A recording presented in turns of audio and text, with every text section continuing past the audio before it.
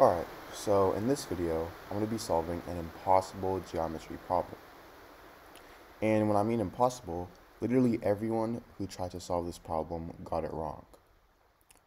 So, we are given that a right triangle has a hypotenuse that is equal to 10 and an altitude to the hypotenuse that's equal to 6. So we want to find out the area of the triangle. So we can draw out the triangle.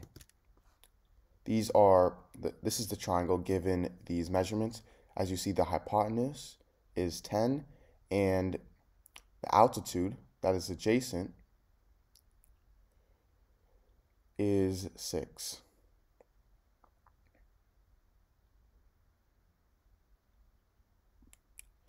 So, how are we going to find the area of the triangle?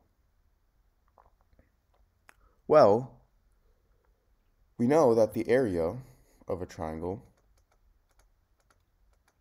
is equal to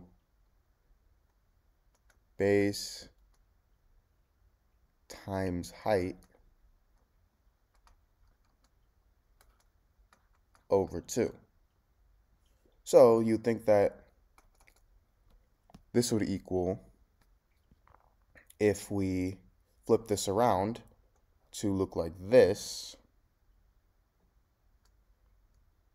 you think that this would be 6, this would be 10, so you'd think that the area would be 10 times 6 divided by 2, which is 60 divided by 2, which is 30.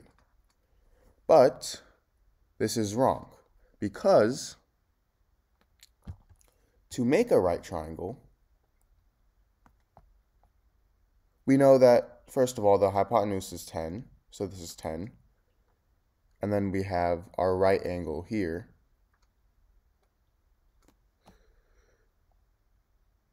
The right angle is 90 degrees.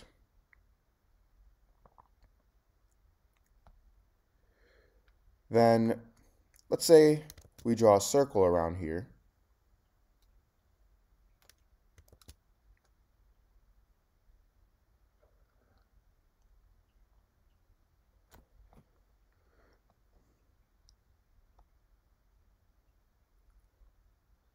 So, if we draw a line to here, let's say this is the radius. Sorry if it's not drawn to scale. And we draw two angles right here. Well, the length of this is 5, right?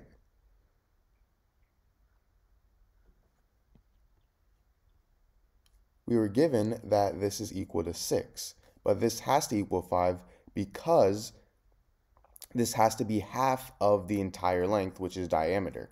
So this can't be right. This has to be 5. This has to be equal to 5, meaning this entire problem is just written wrong, and you can't find the actual area given these measurements.